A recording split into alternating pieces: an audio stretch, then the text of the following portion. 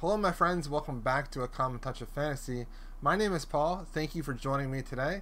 We're talking about the Tor.com novella, The Murders of Molly Southbourne by Tade Thompson.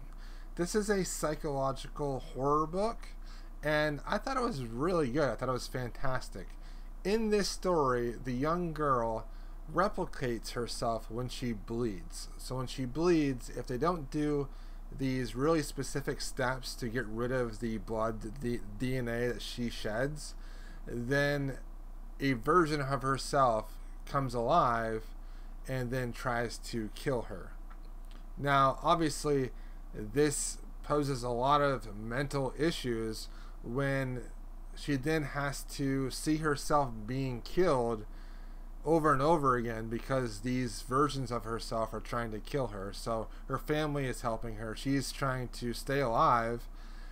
And so to do so, they have to actually kill versions of herself, which is crazy. And the thought experiment of that is just fantastic. And you can see as the novella continues, her psyche, her mental ability to cope with life just erodes and degrades because she's constantly having to have this battle, even though she is like super diligent about getting rid of any blood of hers.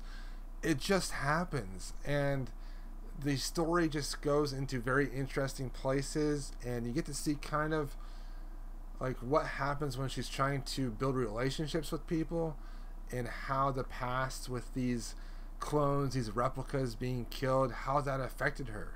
I thought it was fantastic. I think if you're looking for like a psychological thriller type read, something that's a quick read, check this out. I thought it was fantastic. Thanks for watching, guys. Please like, comment, and subscribe, and follow me on the different social media platforms. Thank you.